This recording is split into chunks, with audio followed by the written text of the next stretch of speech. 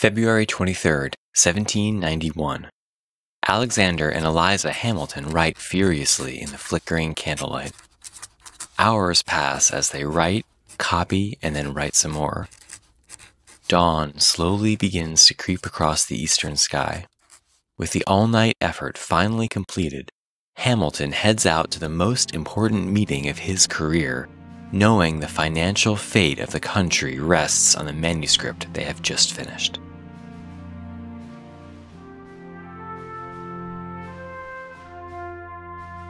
Hamilton's off to meet with George Washington, but first, let's back up a bit and talk about the Bank of North America, founded by Robert Morris, which opened its doors in 1782.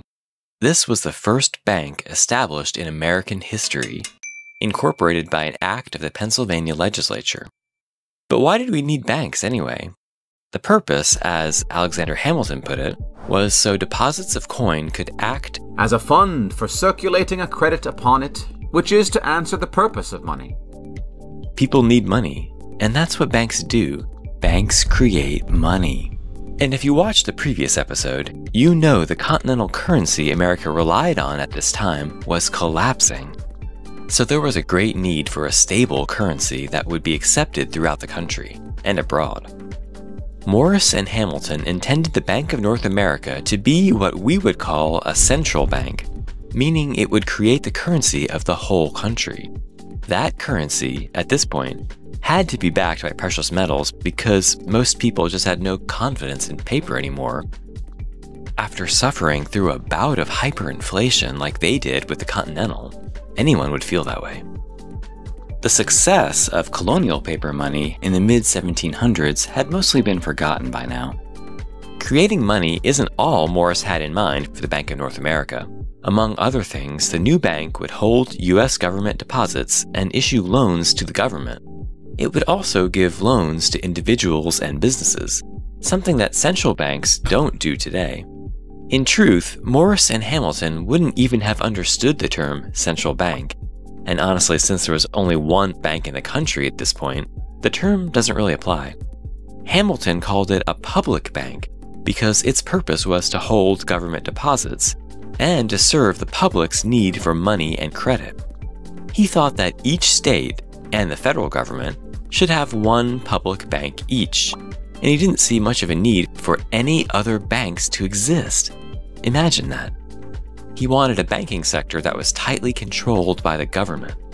I see his views as being pretty comparable in this respect at least, to someone like Elizabeth Warren's. Public utility is more truly the object of public banks than private profit. But the Bank of North America, located in Philadelphia, had serious enemies in the rural parts of Pennsylvania, and that threw a wrench into Hamilton's plans. They accused it of being an agent of foreign powers like Britain, and also of being incompatible with democracy itself. That's kinda nuts, but I get it. No institution like it had ever existed before in American history. It's understandable that it faced some distrust. In 1787, the bank's enemies forced it to accept a much more restrictive charter that prevented it from acting in any capacity as a central bank, so that's where it exits the story. But side note, it actually stayed in operation until 1908. After the Bank of North America was chopped off at the knees, Hamilton didn't waste any time. He immediately started planning for a new bank to take its place. This time, he resolved that it would have a federal charter that would take it out of the hands of state legislatures. And after all, the bank would serve the entire country, right? The only problem was that now he had to convince Congress. This was a tough task because the federal government had never chartered a corporation before. Was that even constitutional? The Constitution said nothing about banking. Many people actually thought that its silence on the banking issue meant that this was a power reserved for the states under the 10th Amendment. Most delegates to the Constitutional Convention certainly saw it that way, but not Hamilton. Silence to him was a doorway cracked ever so slightly open that he would drive a Mack truck through. How's that for original intent? Even the founders disagreed on what the Constitution meant. To Hamilton, it didn't make any sense that we had done all this work to fight a revolution and establish a new system of government, only to wind up with a feeble institution that couldn't even carry out the small responsibilities the states had given to it. As the first Secretary of the Treasury, he had to borrow money from the Bank of North America and the Bank of New York, which he had personally set up in 1784, just to pay his own salary and the salaries of the President and Congress. It was an absurd situation. Hamilton argued that despite the 10th Amendment, despite the intentions of the other framers, the federal government had the implied powers to do whatever it took to carry out the duties it had in the Constitution. And he's got a point. How could the Constitution give responsibilities, but not the power to actually do those things? As sensible as that is, James Madison disagreed. Speaking before Congress about the bill to create Hamilton's bank, he said, "The power exercised by this bill is condemned by the silence of the Constitution, is condemned by the rule of interpretation arising out of the Constitution, and I hope it will receive its final condemnation by the vote of this House." James Jackson from Georgia also opposed it, as did others from agrarian states. If we establish a precedent now before us, there is no saying where it shall stop. This is calculated to benefit a small part of the United States, the mercantile interest only. Shall we build an altar to the old paper money of the Revolution, which ruined individuals but saved the Republic, and burn on that all the bank charters present and future, and their notes with them?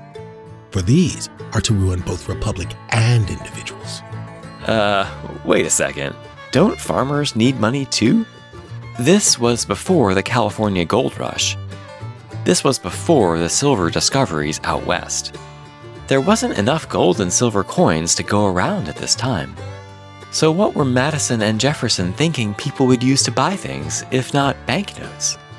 Why are the agrarian states so opposed to a national bank? Well, farmers at this time mostly used barter to trade with each other, and that practice continued into the 19th century. Local merchants would also offer book credit when money was scarce. They would keep track of what different people owed them in their logs. It was a simpler time. This basic form of credit worked for them. Why'd they need banknotes? Of course, this was before farming became the capital-intensive business it is now. Most farming in this period was done for subsistence by individual farmers and their families, not on large slave plantations, although those did exist. This was before the mechanical reaper and before the steel plow. Farming wasn't efficient in those days, but it didn't take a lot of capital either. So farmers at this time didn't really have a need for bank loans. They barely even needed currency at all. Capitalism was still off in the distance at this point, coming on like a freight train, but it hadn't completely hit America yet. Banks and bank loans were important for merchants, but not so much farmers. Hamilton was eventually able to get his plan through Congress. It passed the House by a vote of 39 to 20. I wasn't in the room where it happened, so I don't know how he managed to do that. But his job wasn't done. They don't tell you this in the musical, but Washington was sitting there with his veto pen ready. Jefferson, Washington's Secretary of State, and Edmund Randolph, his Attorney General, both thought that chartering a bank was unconstitutional.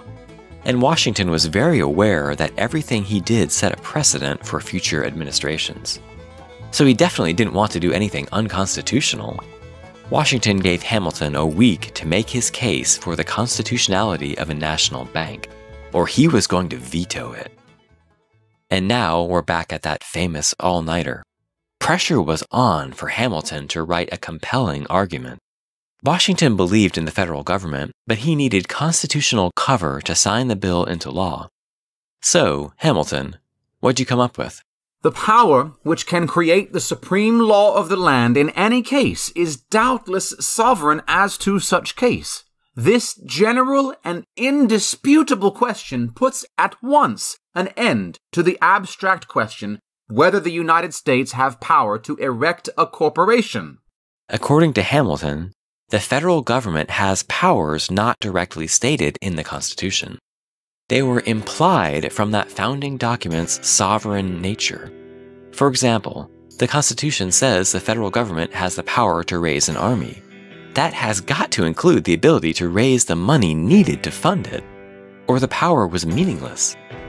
Remember, as Treasury Secretary, Hamilton was having to borrow money right now just to pay the president's salary. He was just so over it. On the morning after Hamilton's all-nighter, a letter to the editor was printed on the front page of the Gazette of the United States, signed only a constitutionalist. I wonder who wrote it. It has been questioned by some whether the act of Congress for establishing the Bank of the United States is constitutional. But if it is a useful mean for carrying into effect any of the powers specifically vested in the government of the United States, and does not infringe the rights of any individual state or persons, on what principle can it be unconstitutional? Years later, Eliza Hamilton recalled her all-nighter and her husband's contributions to the founding of our nation. He made your government. He made your bank. I sat up all night with him to help him do it. I copied out his writing, and he carried it to President Washington, and we had a bank. On February 25, 1791, 2 days after reading Hamilton's opinion, Washington signed the bank bill into law. This decision may have fractured the nation into political parties and helped lead to Hamilton's death, but it put our young country on a solid financial footing going into the 19th century. This would not have been the case if Jefferson got his way. America would have ended up as a weak, agrarian nation had the Union even survived. Jefferson looked backwards, whereas Hamilton optimistically looked into the future, and his vision was embraced instead of Jefferson's. But even Hamilton couldn't foresee the immense changes about to take place in textile manufacture, the invention of the telegraph, and most importantly, the railroad. The growth of industry and the arrival of capitalism on the North American continent would change our country forever.